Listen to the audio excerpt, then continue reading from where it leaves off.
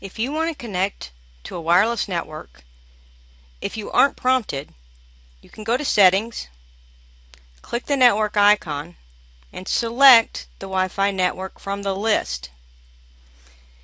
If a network isn't broadcasting though, and doesn't want to be found by just anybody, you're not going to see it in the list.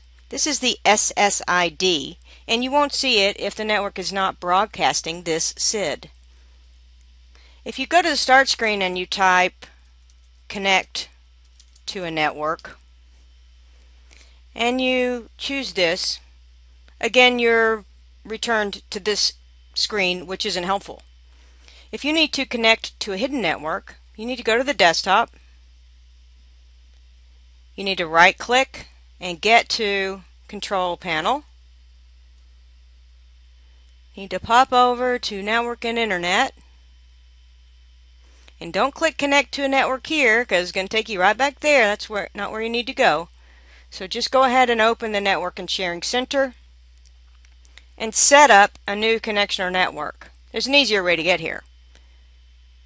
Down in the taskbar you can just right click the network icon and say open a network and sharing center. But I wanted to show you the full glory.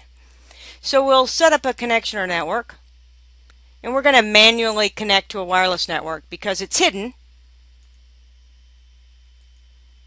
And we're going to have to actually type the network name.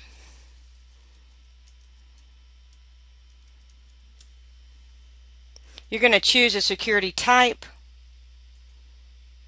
And you're going to type the security key.